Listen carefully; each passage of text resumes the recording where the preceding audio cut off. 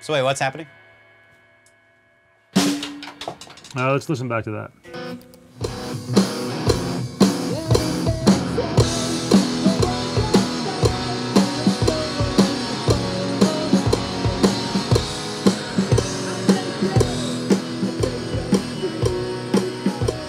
Do we want to try, like, since I'm ahead of it, like one more faster, or I think that's too much. You're asking me? Yeah. I don't know. I don't think it would sound. Would it sound weird? Would it sound like a huge speed up? All right, one more time. 2, 3, 4.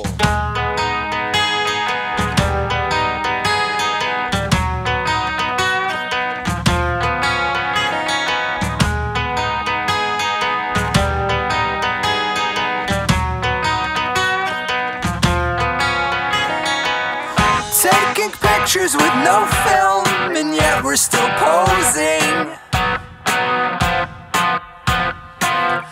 Best friends in no time, and we're still exposing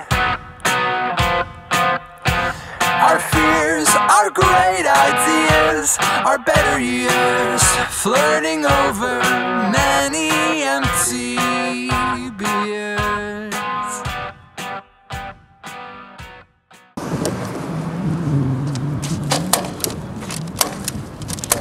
My excitement to get up on stage and do what I love isn't any different, but just the fact that this is such a special night, and it's the end of, you know, a year and a half of working on this thing, and, you know, we're finally putting it out into the world. And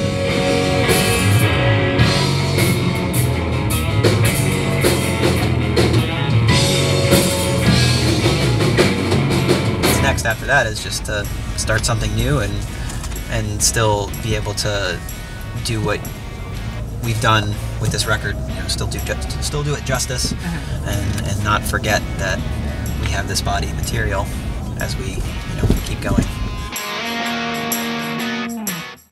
The last record, Luck, did that get you guys laid and stuff like that? You're like rock stars and stuff? No, actually, I got broken up with while we were finishing that record. I got divorced like right before we finished the record. I was a heartbroken sack of shit at our CD release show. Is this where we're going?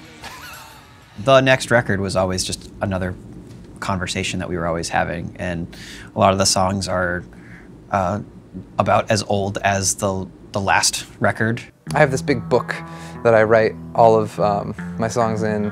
My grandparents gave it to me when I was like a little kid, and I never wrote anything in it other than, this is an Indian Sign Language book. So recently, like the last 3-4 years, I've been writing in that book almost exclusively all my ideas and songs. And it is funny that some of the songs on Luck are like the middle section of the writing of that book, and putting out this record is actually going to take out like the first 7 pages of the book.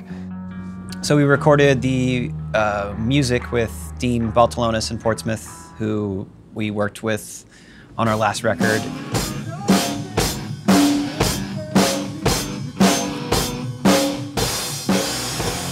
That in their time, they were just fine, but it's no longer 409. I'll take you, I'll take just you, and move forward again. And he's worked with the Hold Steady, Piebald, the Gay Blades, all bands that we really respect.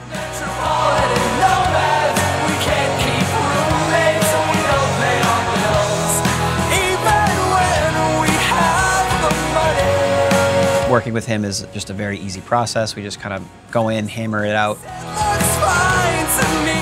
He just kind of gets exactly the kind of sound that we want. He's worked on records that we really love, Separation Sunday and Heaven Is Whatever by the Hold Steady. 2 like records that are really up there for me.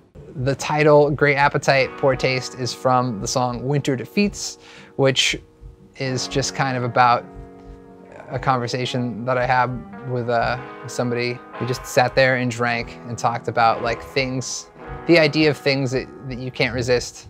When you don't have limits like that and you just like what you like, that was where that line came from, the I can't erase great appetite, poor taste. You know, it's like I want a lot of something and it's not always the best thing for me, you know, but here we are, so. I don't remember what it's like to be so bad and feel it so completely. Mired in youth, anger had its use, but now it slides off almost completely because we're all a bunch of rats. And there's no cure for that.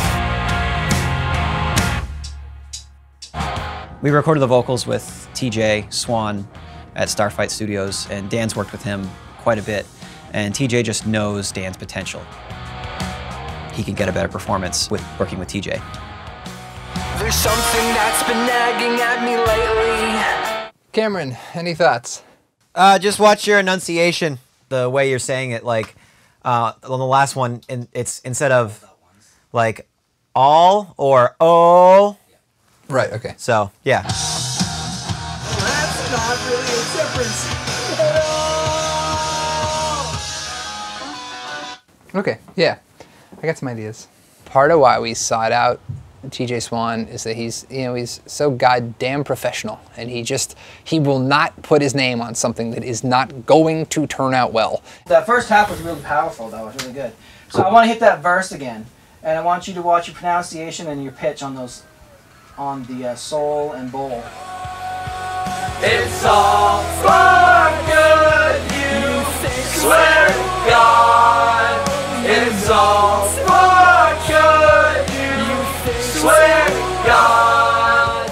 You know, I mean, winter is definitely a really central theme. There's so many great things to look forward to about the winter, of course, but also it's kind of like, it's almost like nerve-wracking. And my actual feelings, you know, instead of being like, hey, this is a story, it's almost like it goes more into my own perspective from like, this is how I feel, and this is what I see, and this is what I think. So I think that what's really interesting about, you know, Luck coming out was that it was the first time I think we were reviewed on our own merit as Worried Well.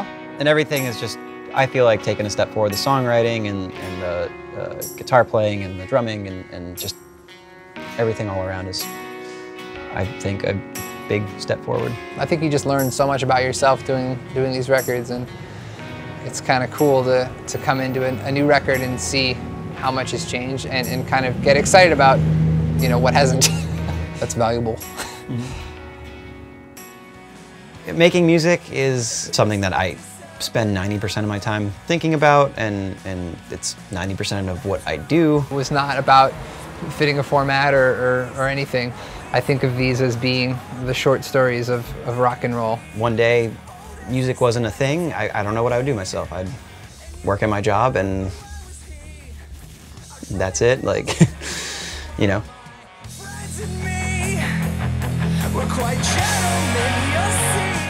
Collaboration with Dan and I, it's much more organic, and it sounds like the two of us. That's been the coolest thing about this record, is having the, you know, Cam's full input. This record is a really good representation of us collaborating as a band. I'm hoping that the stories in the songs will really stand out.